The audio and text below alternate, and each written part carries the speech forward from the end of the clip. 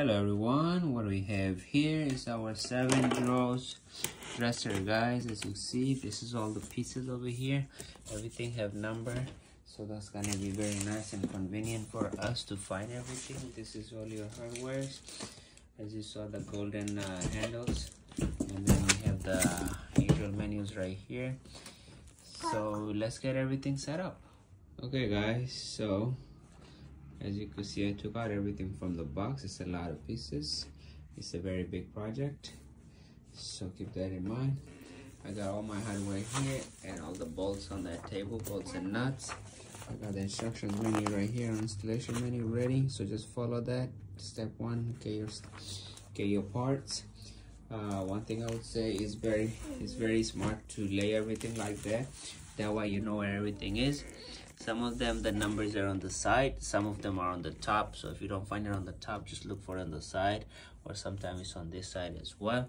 So just use that and you'll find everything in no time. All right, now let's get to work. Hey guys, so still have a few more pieces over here. As you can see, it's coming along.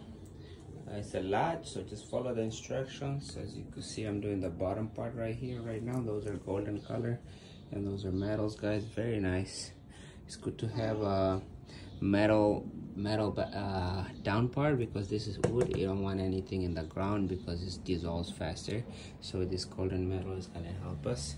And this is what it looks like halfway through. Still have a couple more pieces, and next time you guys see, everything should be finished. Hey guys, as you can see, our dressers are finished. My kid is playing with it. He absolutely love it. It's for him. So what we have is, we have 4 drawers in the bottom. Those are the big one, very nice and big.